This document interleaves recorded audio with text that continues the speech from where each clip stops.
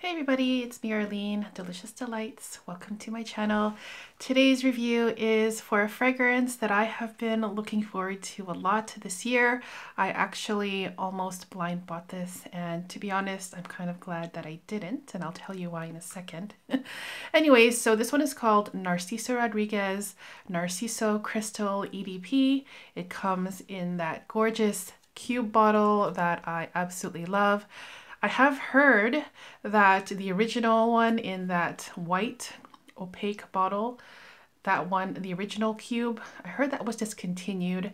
I'm not sure if it's true, but if you guys know anything about that, please let us know in the comments. Anyways, the new release for 2022, NARCISO Cristal EdP. The top notes are freesia, orange blossom, and bergamot. Middle notes are musk, jasmine, rose, white flowers, and then the base notes are cedar, cashmere, benzoin, and amber. So with this one here, let me just spray it on. I have worn it on skin already a few times. It's just basically a first impressions of it. And for me, it starts off as a tangy, citrusy musk. There is a bergamot in here, and you do smell that straight off the bat.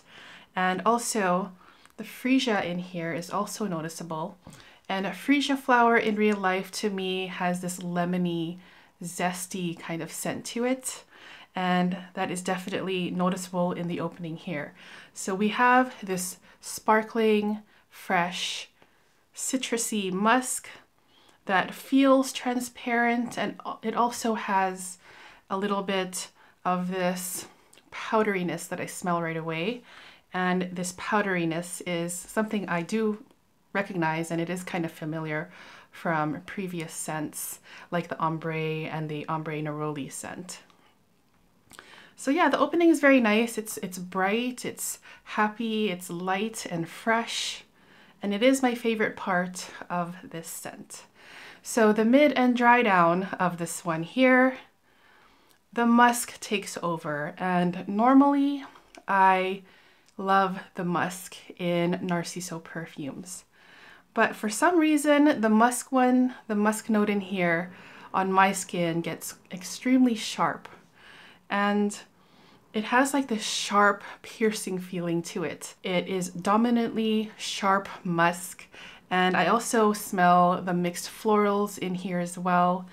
There's jasmine, rose, and white flowers in here. And it does stay fresh and light and airy, but it is so sharp to me that it kind of makes me like go like for me it's a bit too much. In the dry down of NARCISO Cristal EdP, I'm left with a slightly powdery, clean, woody musk. It's not as sharp anymore, but it's still there, and it is just too much. On my skin, it just felt a little bit overwhelming for me. And it's not a bad scent. I think the scent itself is beautiful.